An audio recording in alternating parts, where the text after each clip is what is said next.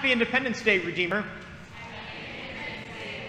I know lots of people in the world love to say very bad things about our country and think maybe because of so many of the bad things that have happened, we shouldn't even have a birthday party.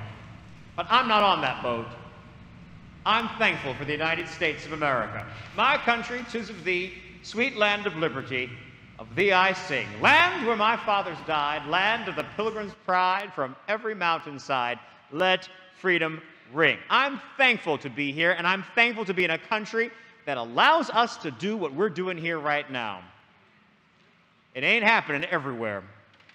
And I'm also thankful that even when the government of the United States of America is at odds with the words of our mouths and the meditation of our hearts, still, we have liberty to be here. And yet, I don't rejoice simply in that, but I rejoice about names. The United States of America is the name of this country, and I believe that the very name of our country gives us insight in today's gospel, where Jesus calls us not to rejoice that spirits are subject to us, but that our names are written in heaven. Thankful to God for this blessing and thankful to God for this gift. It is that name, not United States, but the name that says we are in a state of being united with Christ and with each other. You see, the 72 in today's gospel were sent out by Jesus 2 by 2. And although we many times feel alone, Jesus never sends us that way. Just like the cover of your bulletin today shows two folks walking together, there is always one walking with us. You may not always see your partner. You may not even know a lot about your partner, but Jesus never sends you out alone. We are together, a state of being united. And as we are together in Christ and then together with each other, out to do good things in the world. We don't need money bags, sandals, knapsacks, and the like. God provides us everything we need. His word of truth, His sacraments of forgiveness, so that we can go wherever He sends us. And we might go from place to place, finding ourselves in different homes and different places. But we're told clearly, just eat whatever it is they put before you, even if you can't spell it or smell it. And proclaim there, peace be to this house. If there is a son of peace there, you'll know you have more than one partner. You'll have others who are part of a grand throng who all receive, teach, celebrate, and share Christ Jesus. But you don't go from place to place, and you don't go from state to state in order to find a place that agrees with your ideologies. Instead, you go where you've been planted. You stick it out, and you proclaim the kingdom of God, healing in Jesus' name. And as you do, people will know the kingdom of God is drawn near. Not everybody's going to like it. Not everybody's going to accept it. But that does not thwart us from Christ's mission. We recognize that not even the dust from the streets need be on our feet anymore. We rid ourselves with them. And as we do, we know that the judgment will be even more harsh on places that insist on individualism as opposed to navigating and nurturing community. It has been said that the United States of America is a place that champions individual liberties. But there's a difference between championing individual liberties and championing individualism. Individualism has us focused on ourselves, our own needs and our own desires, over and above everybody else. That's not what makes this country what it is. Instead, as God calls us, we see that our country may have been founded and called these United States, but today, after the Civil War, we are the United States. Not because we all get along, not because everybody has rights, not because everything is perfect.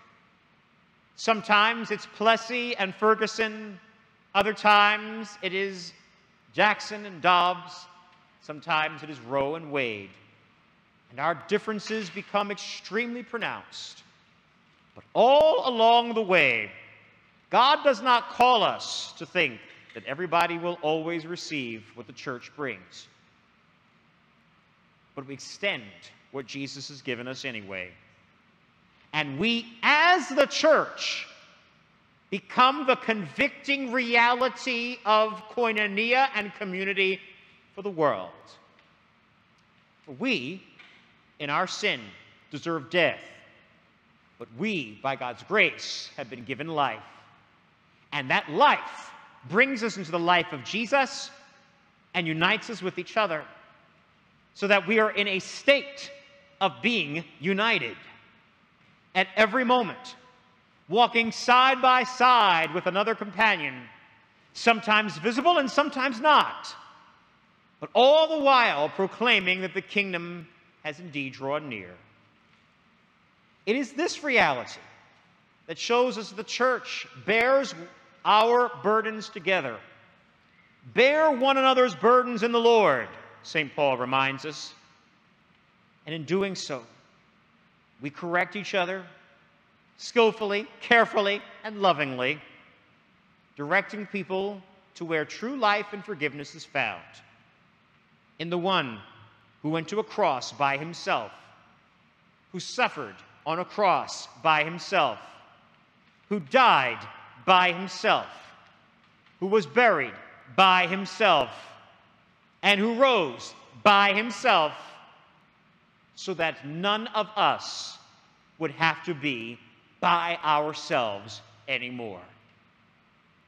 Brought into the life of Jesus, we are brought into his defeat of death and brought into his life of peace.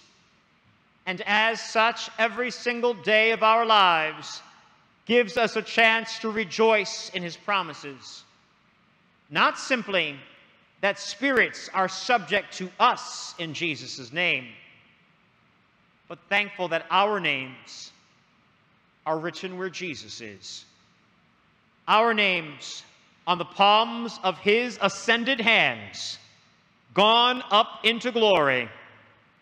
Our names, more permanent than the name written on the temple that had been destroyed twice. The name of Jesus, that every knee bows and every tongue confesses is Lord and Savior of all.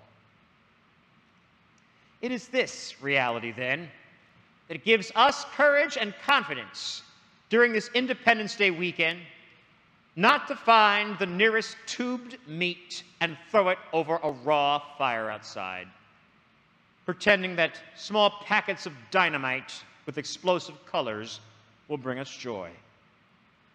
Instead, my friends, this Independence Day weekend is not about a Pax Americana as much as it is a piece of Christ. A recognition that we, as a convicting reality, will show the world that we may vary in our opinions, vary in our cultures, vary in our backgrounds, vary in our languages, vary even in our political ideologies.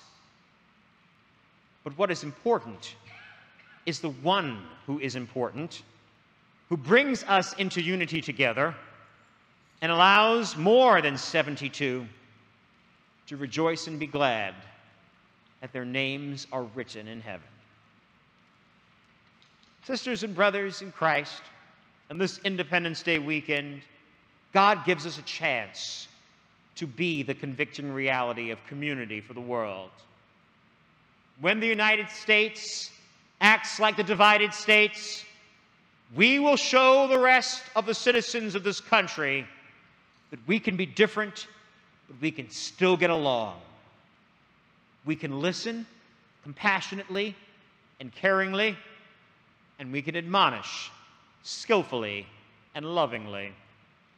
And we can do so because we've been sent by Jesus, and we are in a state of being united with him, and united with martyrs of Nigeria, with sufferers in Myanmar and Colombia, with a growing church in Eritrea, in Ethiopia, united even with those who feel that hope is lost.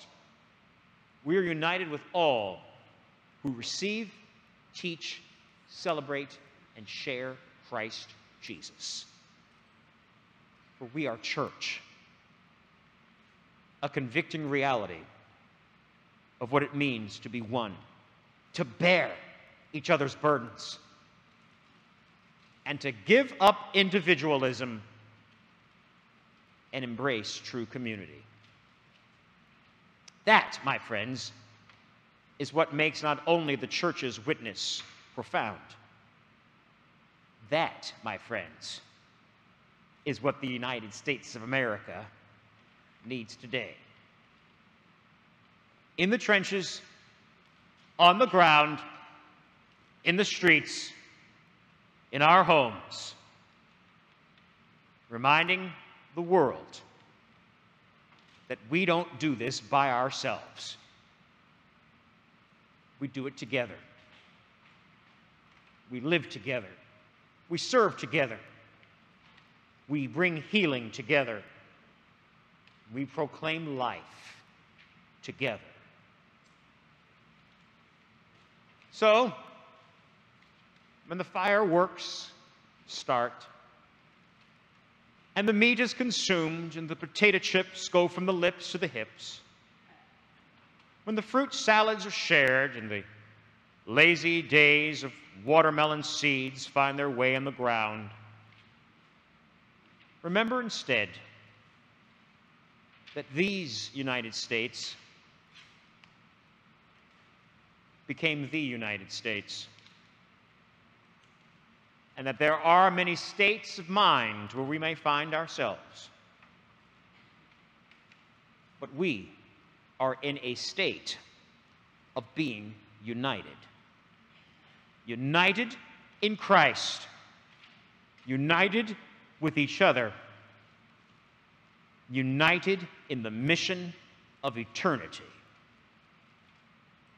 As we look to the day when Jesus returns and shows all creation how all is united in him. Thanks be to God for this state of being united and the convicting reality of community, which prompts us to the joy that our names are written in heaven. In the name of the Father, and of the Son, and of the Holy Spirit.